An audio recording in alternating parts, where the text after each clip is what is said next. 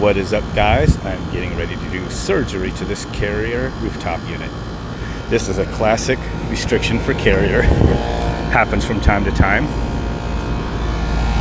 Looking at the pressures there, got about 300 on the high side and about 42, 43 on the suction. 94 degrees on the liquid line, so from almost 130. So you can see we've got about 35 degrees subcooling. I think there's enough refrigerant in there. The suction line temperature about 76 degrees, saturation about 19. So yeah, you see that's about 50 something degrees of superheat. So classic restriction. You look in here at the metering devices, you will see they are frosting up right there, as each metering device is in each tube. This is a manifold header assembly that Carrier calls it, and that style of metering device is called an accurator. It's just basically a piston that's caught between two crimped joints in the copper there. So this is a straight cool gas pack, so that makes it simple to do what I'm going to do, and that is I'm going to cut out that assembly and I'm going to braze in individual feeders to an expansion valve. It will be a much improvement over this system. Be better than factory. So down here, this is the suction manifold. So kind of sucks that the feeders are behind it, but here they are. So I need to cut each of these tubes right about here, right after that dimple, all the way down. Take that whole manifold out. It is hot as heck out here in this Arizona desert sun. Land that separates the men from the boys, that includes me from a lot of others, as well as the likes of Trane and Carrier from the likes of Goodman that could barely last a year on this rooftop before breaking down. Anyway, and that's right, all three Goodmans that were installed here broke down within the first 2 years. So just drank 2 bottles of water. Now I got a mixture of Beyond Tangy Tangerine vitamin supplement stuff, so it's supposed to be good for you. So I just started taking that stuff.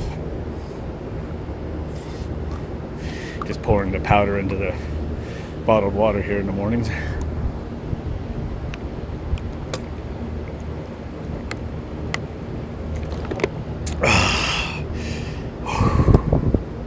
Okay, so what I've done in this case, since that manifold was on the back side instead of the front side on this particular model, is I have pulled out the entire evaporator coil. Trust me, that's going to make it a lot easier, and it's pretty much a must. So I've got it pulled out, switched around, so I am facing the metering devices. You got 2, 4, 6, 8, 10, 12 of them on this bastard, and right there in the dimple in each one is the accurator metering device, which I guess I could show you more of once I cut those out. So when it comes to adding feeder tubes, you know, instead of trying to get your tubing cutter in there, I just bring up the snips, and should be able to just snip right through it. I would if I wasn't holding the phone. There we go. Just pretty much do that to every one of them. Okay, here's the manifold assembly cut off. Normally you'd be taking these off to replace them, but you have to take them off right here. Each one of these little bell ends right here. These are so fragile when you pull them off. A lot of times these will break when you heat them up. They'll break off flush with the bulk plate here, and you're screwed. You gotta, if you want to resurrect an emergency, you gotta cut back and get into the coil. So it's good just to cut these back and join it right there anyway. Even if you're gonna put another one of those manifold assemblies back on, you could just fix those up all level and put couplers on there, or swedge one in. But I'm just going to put feeding tubes in here. So these just got to be opened up just like they are, and then I put the tube in there and kind of crimp it around a little bit, and then just sweat them over, silver solder them. Here is the accurator metering device. It is a metering device that's just crimped between those 2 dimples right there, and can't see too well through it.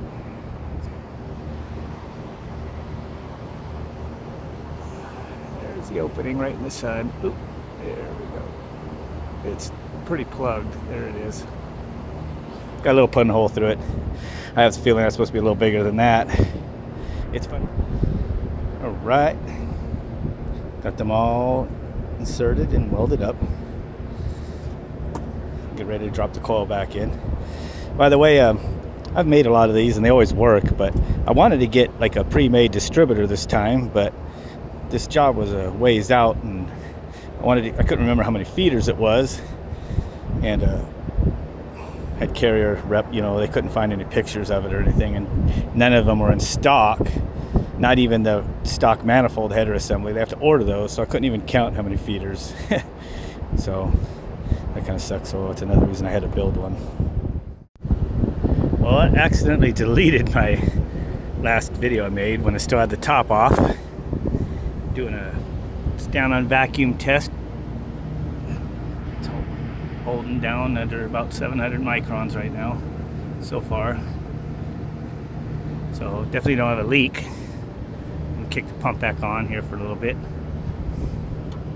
So, did take a picture of it, so I'll just put the picture overlay on the video here.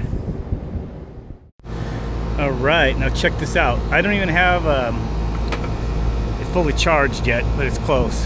120 saturation, 116. So like 4 or 5 degrees subcooling. Running right at 39 on my saturation. My suction.